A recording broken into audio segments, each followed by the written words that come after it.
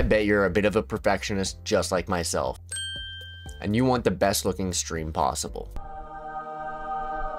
But also, just like me, you don't want to shell out thousands of dollars on a mirrorless camera you're not sure you even want yet. So today I'm going to show you how to turn your budget 1080p camera into a budget 1080p camera that doesn't suck. I'm Doobie, this is StreamWell. Let's get into it.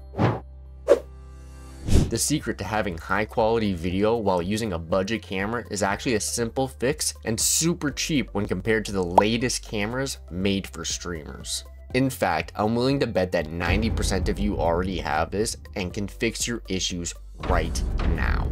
That's lighting. Most small streamers use their gain, brightness, and even their exposure to try and artificially enhance their video quality, when in reality, these are only masking the real problem, poor lighting. So the first thing we need to do is make sure any and all camera settings are set back to default and all your filters are turned off. And when I say all the settings, I mean all the settings. Having all our settings in one place instead of across multiple programs will make our life so much easier. For example, I use a Razer Kaio, and in order to get into those settings, I would have to open up the Razer software and go in that way. Luckily for me, I actually don't use the Razer software at all. I don't even have it installed, so that's one less place I need to look for my software. Just remember, if you do have a camera that does have your manufacturer's software installed, make sure you find it and set it back to defaults. The next spot to check is actually the Windows settings. Unless you've changed these settings in the past, they should be set to default, but it's always a good place to check anyways. Just open the Windows search bar and search for Bluetooth and devices. Here you should see a list of devices connected to your PC.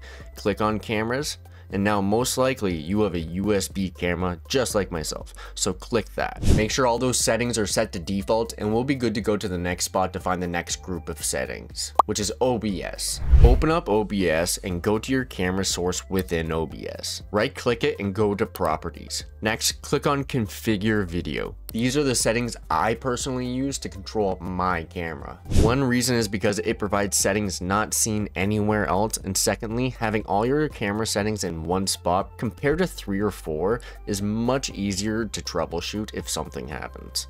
And third, you can always save a screenshot of your settings just in case things get reset and you only have to fix this group of settings. Now a message from today's sponsor. Nobody, because who wants to sponsor this shit?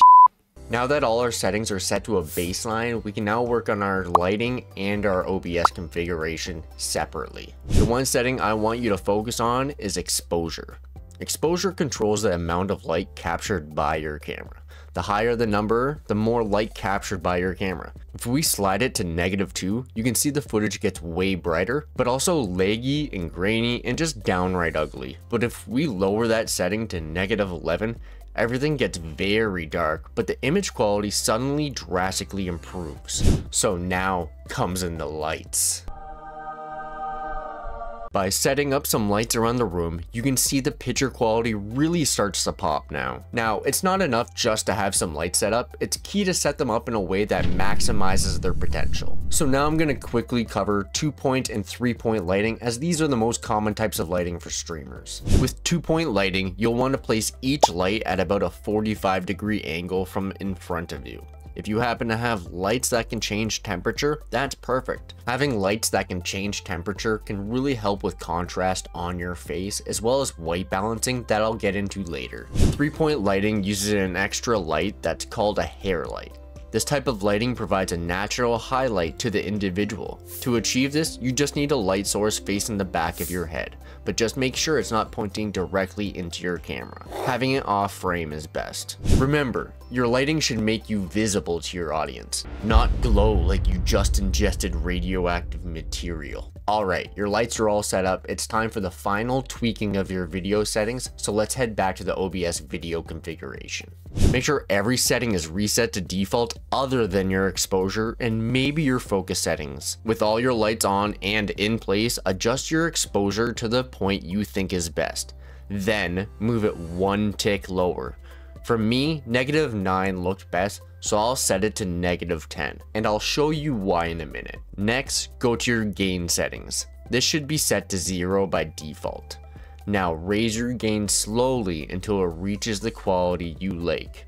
I set mine to 30. The goal here is to use your exposure settings for the bulk of the change and then dial in with your gain settings. By having the exposure pushed one extra tick and then dialing it back with the gain, we're able to have a much cleaner and much smoother looking image. You may notice your color is slightly off. This could be because your lighting temperature isn't matching the temperature of your camera. And by temperature, I mean a warmer or colder looking image. Back under the configuration settings, you should see a white balance. This setting can help balance the temperature colors in your video, especially if you don't have lights that can change. If you're unable to get the color you want, then you may have to play around with the saturation or contrast. If you do have to adjust the saturation and the contrast, I suggest doing it ever so slightly, and always remember that 128 is default just in case you need to come back to it without completely resetting everything. As for the type of light you use, that's 100% budget and use case dependent. So I'm gonna leave that up to you to decide. However, I do suggest you invest in some good quality lighting well before you invest in a high grade quality camera for streaming.